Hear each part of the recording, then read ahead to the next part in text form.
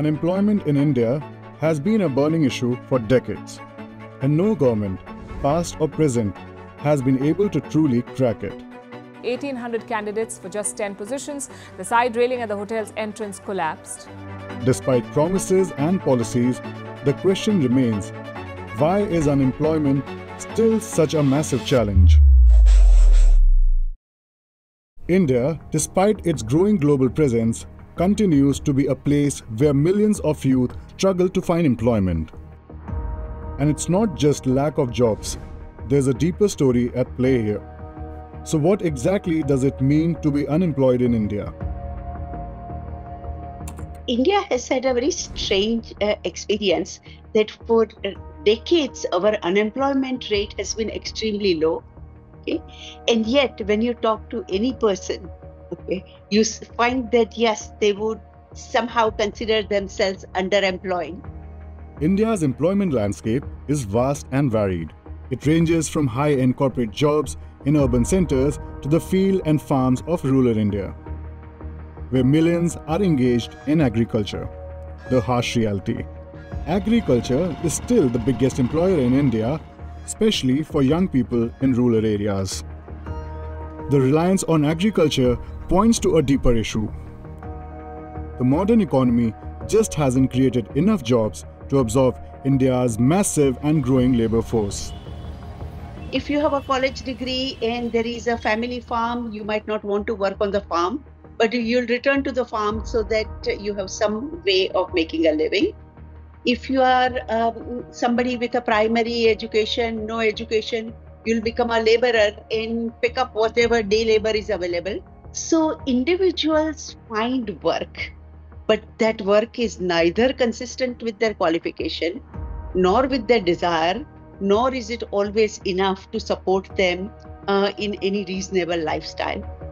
But how bad is the unemployment problem really?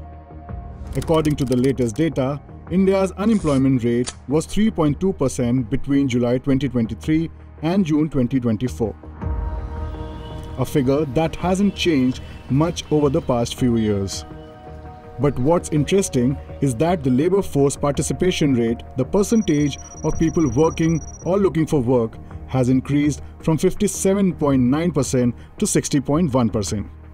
Female participation has grown significantly, while male participation has seen a slight uptick. But on the flip side, urban unemployment has climbed from 8.6% to 8.9%. The numbers tell the part of the story, but they don't show the whole picture. The unemployment issue does not, in its very number, tell you how many are underemployed or how many are overemployed or whether they're getting a quality job or not. The salaried employed people have come down, but the self-employed people, the numbers have gone up. Now, who are those self-employed people? Most people in agriculture are self-employed.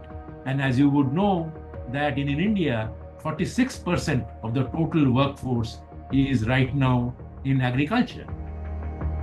The unemployment rate for educated individuals aged 15 and above is even higher, 7.1%, and for India's youth aged 15 to 29 is a staggering 10.2%. For urban female youth, it's as high as 20.1%. But here's the real question. Is it enough to count only those who are actively looking for work? What about the millions who have given up? The ones who are disillusioned, disheartened, and no longer even trying?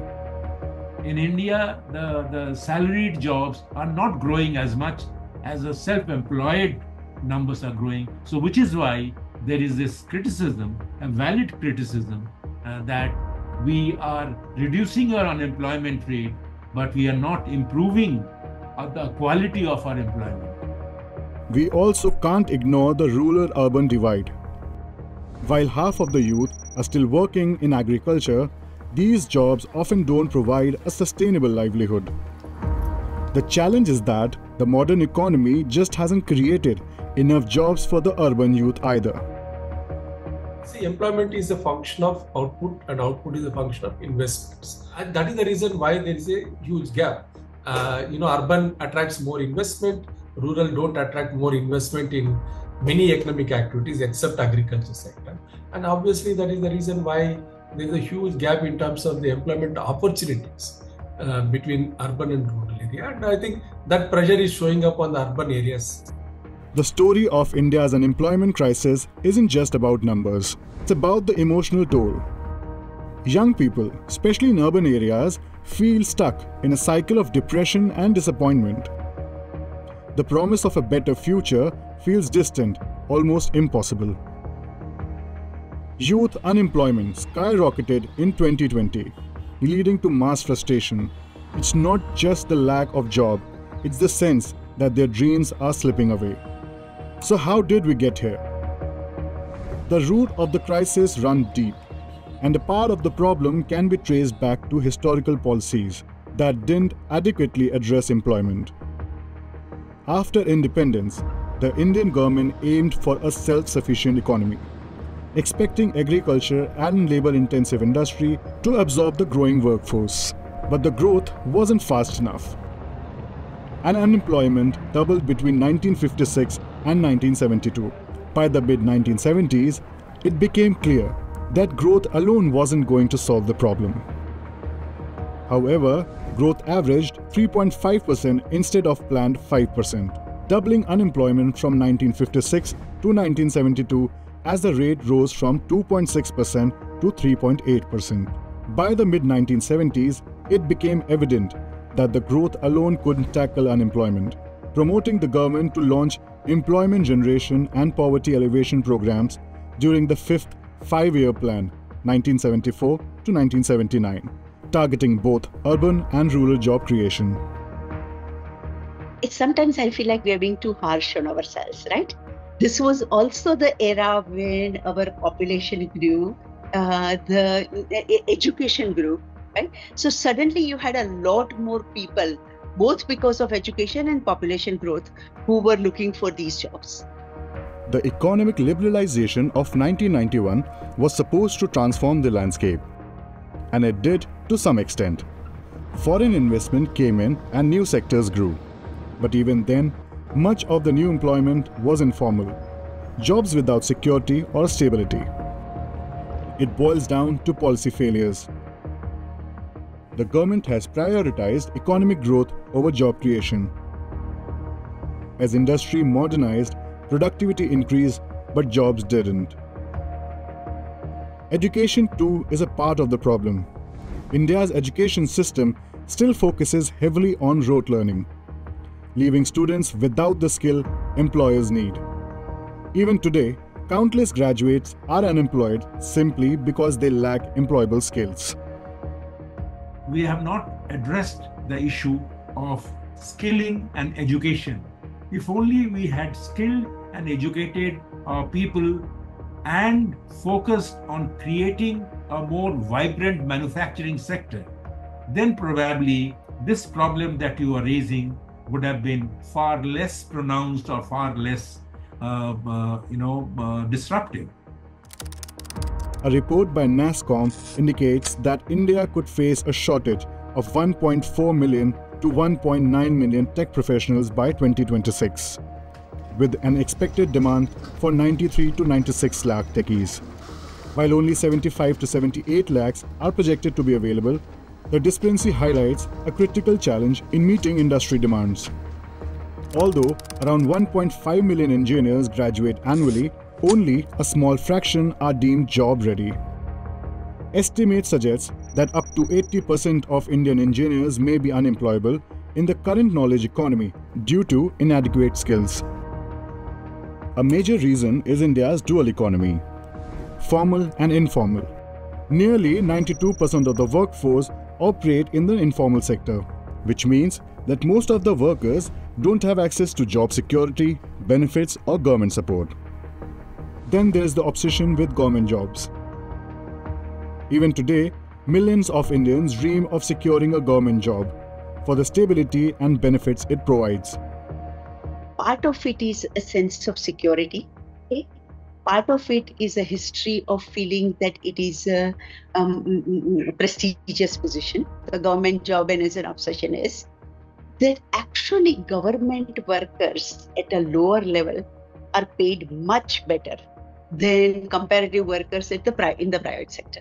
Historically, India has had this salary compression, where the idea was that a government was supposed to be the model employer, okay, which sets the wage floor.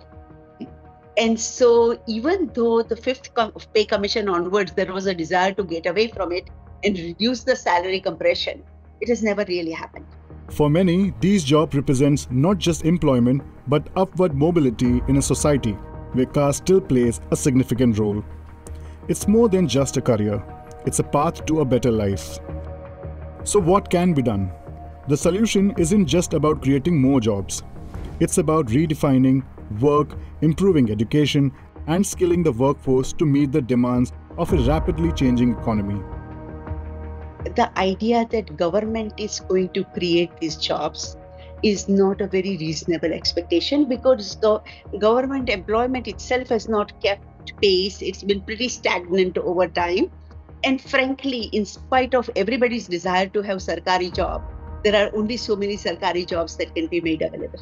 How you skill your people, how you educate your people, and how you make sure that your manufacturing sector gives adequate emphasis not just on job creation, but also on the quality job creation, as well as on whether you are able to export more. So I think it is necessary to ensure that the private sector comes in and a condition conducive to private sector playing a larger role and creating more jobs is there.